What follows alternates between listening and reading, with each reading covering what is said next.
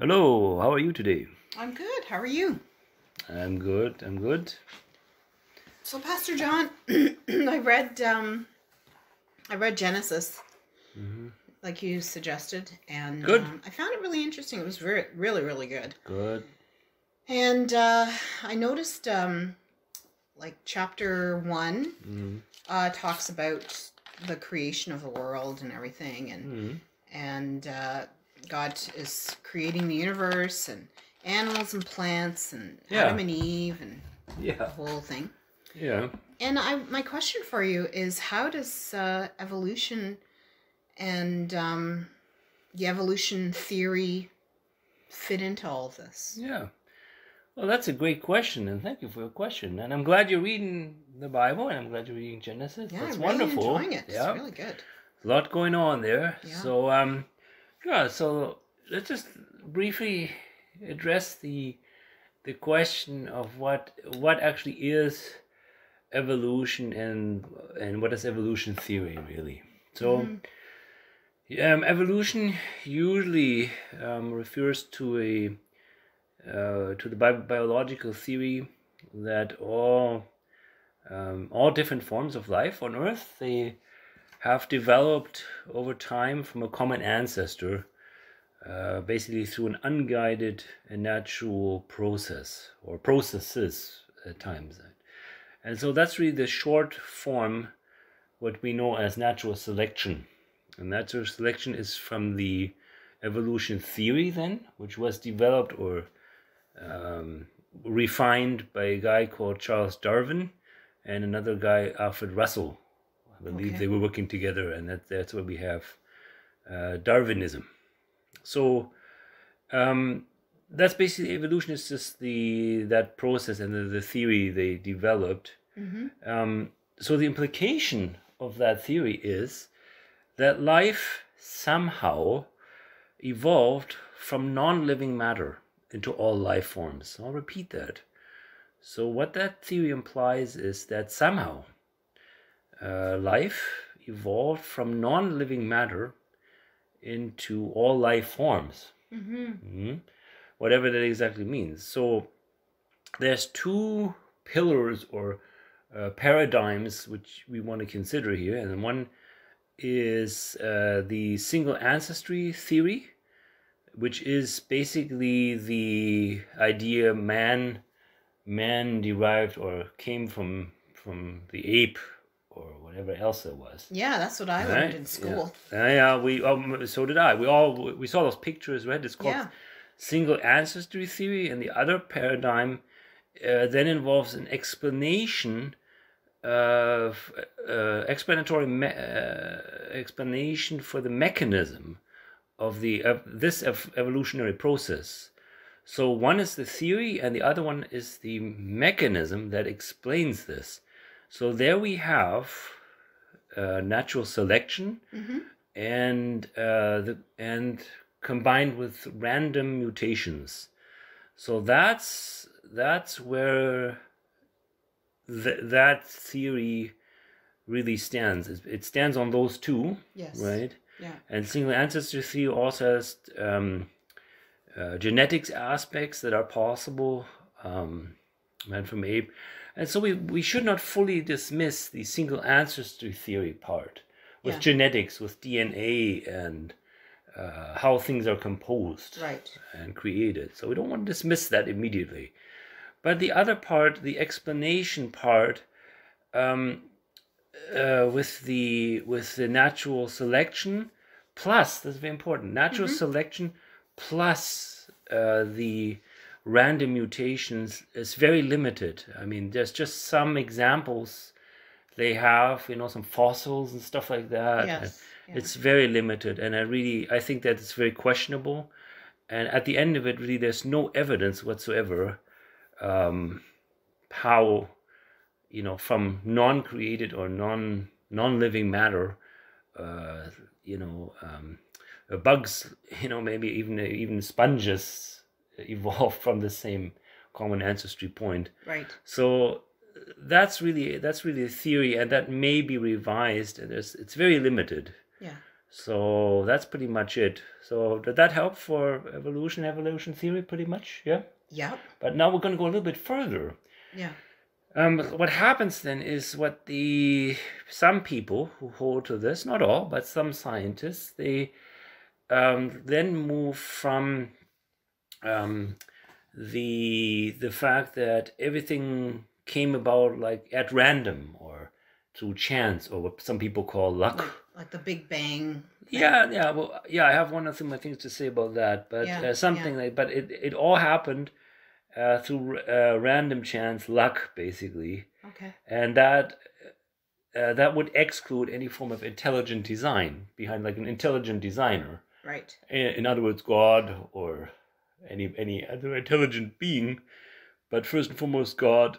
So that is, of course, the worldview. Then that's where we have evolution. From evolution, we've moved to evolution theory, to evolution as a worldview, where the people claim that it was all happened by chance. Right. So here's the thing. So with all of that, with the worldview, then, what people have to explain then, it doesn't matter if whatever they call themselves or label themselves atheists, whatever they want to call themselves, they have to explain the relationship between the existence of the universe and the origin of life. I'll repeat that again. It's very important. So with that theory, they have to explain the relationship between the existence of the universe and the origin of life, with based on their their sense of randomness. So here we enter then the man-made worldview, or you can also call it a philosophy if you want. Yeah. Right. And where there's randomness or chance, that simply doesn't hold up. It just doesn't. They anybody who claims that, they have the burden of proof to explain, how that all fits together, and it simply doesn't. Right. Some people, they can, come up with this or that, pretend, but really they have the burden of proof, and it just doesn't hold up. It just doesn't. It falls apart at some point. Yeah. So it's not consistent, coherent. Yeah. It's just remains that theory or worldview. Yeah. So I would just want to invite us to actually read Genesis chapter 1, if that's all right. Yeah, would that be okay? And it's from the NLT, the New Living Translation. It's a paraphrase. It's a very good translation. And I'm just going to read Genesis chapter 1. Whenever you're ready. Yeah, I would actually prefer, because I think that... Do you like the NLT? Yeah. I do like it. Good. And I find that when I read Genesis, I thought, well, you know what? Mm-hmm. This sounds a lot better to me than being told that I, evolved from an ape or something like that. So the fact that I'm made in the image of God is awesome to me. Yeah, it is awesome. Well, but let us just read. This is what I would. I would like to. We'll briefly talk about that too in the end. There's maybe a few more questions. Yeah. But let's just God's word speak. NLT is good. The NASB is the best translation, my favorite, because it's a word by word translation. It's closest to the King James Bible. But we'll talk about that some other time. Yeah. Let's just enjoy the NLT, a paraphrase, which is also a good legitimate translation. Yeah. Okay. And here we go. In the beginning, God created the heavens and the earth. The earth was formless and empty, and darkness covered the deep waters. And the Spirit of God was hovering over the surface of the waters. Then God said, "Let there be light," and there was light. And God saw that the light was good. Then he separated the light from the darkness. God called the light day, and the darkness night. And evening passed, and morning came, marking the first day. Then God said, "Let there be a space between the waters, to separate the waters of the heavens from the waters of the earth." And that is what happened. God made this space to separate the waters of the earth from the waters of the heavens. God called the space sky, and evening passed, and morning came, marking the second day. Then God said, "Let the waters beneath the sky flow together into one place, so dry ground may appear." And that is what happened. God called the dry ground land, and the waters seas. And God saw that it was good. Then God said, "Let the land sprout with vegetation, every sort of seed-bearing plant, and trees that grow seed-bearing fruit. These seeds will then produce the kinds of plants and trees from which they came." And that is what happened. The land produced vegetation, all sorts of seed-bearing plants, and trees with seed-bearing fruits. Their seeds produced plants and trees of the same kind. And God saw that it was good. And evening passed, and morning came, marking the third day. Then God said, "Let lights appear in the sky to separate the day from the night. Let them be signs to mark the seasons, days, and years. Let these lights in the sky shine down on the earth." And that is what happened. God made two great lights, the larger one to govern the day, and the small one to govern the night. He also made the stars. God set these lights in the sky to light the earth, to govern the day and night, and to separate the light from the darkness. And God saw that it was good. And evening passed, and morning came, marking the fourth day. Then God said, "Let the waters swarm with fish and other life. Let the skies be filled with birds of every kind." So God created sea creatures and every living thing that scurries and swarms in the water, and every sort of bird, each producing offspring of the same kind. And God saw that it was good.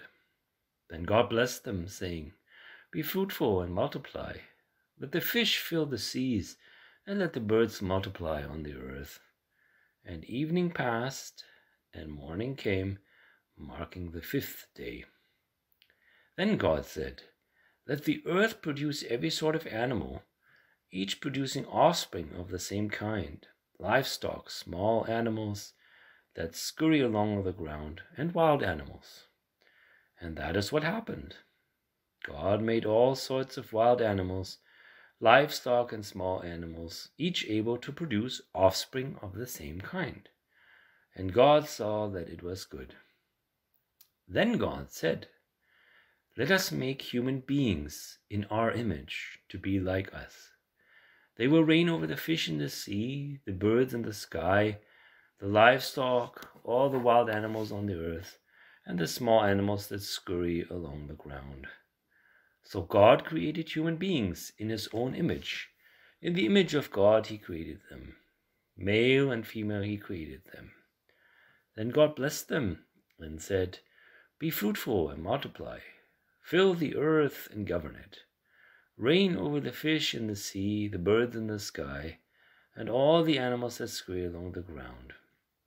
Then God said, "Look, I have given you every seed-bearing plant throughout the earth and all the fruit trees for your food. And I have given every green plant as food for all the wild animals, the birds in the sky, and the small animals that scurry along the ground, everything that has life." And that is what happened. Then God looked over all he had made and saw that it was very good. And evening passed, and morning came, marking the sixth day. God bless you of his word. Amazing. So that was Genesis 1. The only thing that I find with that is that I have a hard time wrapping my head around is the days. Like, how's it possible to create all of that in just one day? Within 24 hours. That's a very good question, and that's a super question. Many people have that question. And if we read this account as in a figurative sense, like how long was one day? Was it 24 hours as we know it? Was it much longer time? Or we don't know, right? So we could just leave it at that. And but I just want to read a verse there I found here, and I marked it here for you. And and it's from 2 Peter. It's from the Petrine epistle. So 2 Peter, chapter 3, verse 8, and he's talking about the Lord's day that is coming. But this is just something to consider here, just to answer the question. Yeah. It says, I read it. But you must not forget this one thing, dear friends. A day is like 1,000 years to the Lord, and 1,000 years is like a day. God bless the reading of this word. So we see the way he counts time is very different, and Definitely Peter different. Right reminds us of that. Yeah. There's the the old Hebrew worldview there. But I just want to point out to you what we just read. We read about the creation of Earth. The universe is not just mentioned, but how he created it, the living creatures, plants and people. And in verse 31, he calls that very good. We're making them in his own image. When he says us, he's obviously referring to the Trinity, right? We're going to revisit that again. Yeah. Father, Son, and Holy Spirit is there. That's what he refers to as That's us. what he's referring to as us. But it is our Lord Jesus Christ through whom he's creating all of this. Right. And he calls it very good. So that's just something to point out that stands out here. Right. And so what we have here is really from the theories we just read, from theory to practice and truth and reality, we have real events, real people. When God did it, we have a cohesive, coherent worldview, so to say, and that's the biblical worldview. And that is represented here.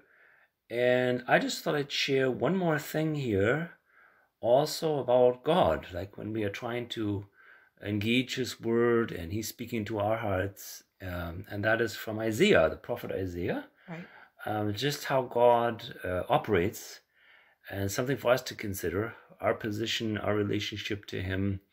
And it's in Isaiah chapter 55, verses 8 to 9. Okay. Are we ready? Yeah. All right. My thoughts are nothing like your thoughts, says the Lord, and my ways are far beyond anything you could imagine. For just as the heavens are higher than the earth, so my ways are higher than your ways, and my thoughts higher than your thoughts. Yeah. God bless me with his word. Bless the reading of it. So we just understand that he has revealed as much as he wanted to in his word. Yes. And he's revealed a lot. And I don't know, did you have any other questions there about this evolution, Genesis, creation? No, I just can't imagine. I can't wrap my head around how many. I mean, they've kind of guessed about how old they think the universe is. Right.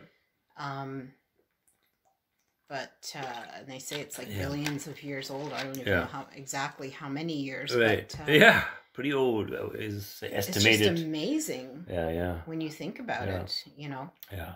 One more note on that is just those are observable, like scientific facts, right? And so one thing we want to understand too is like we don't necessarily always have to harmonize whoever comes up with whatever, that's what they call scientific theory, with scripture, with the Bible. We don't have to. But we do want to point out that many parts are actually, there is compatibility. In other words, how it went, like a big bang, right? Like that the Bible doesn't tell us, right? That's how it could have been, but it's not in and by itself completely incompatible. Or there's people who say the earth is much younger. Well, we would have to dismiss that viewpoint, because we know really from science itself, right, that it is much older. Right. But it has no impact on the biblical narrative or the biblical revelation God has given us in Genesis. So that's pretty much it. So keep on reading. Yeah, right? I'm going to. Yeah. Write down all your questions, and I hope we'll be able to have another coffee together or whatever. And thank you so much, Pastor John. I really appreciate this. From Jesus, for Jesus, may I say a short prayer for us? Yes, please. Thank you.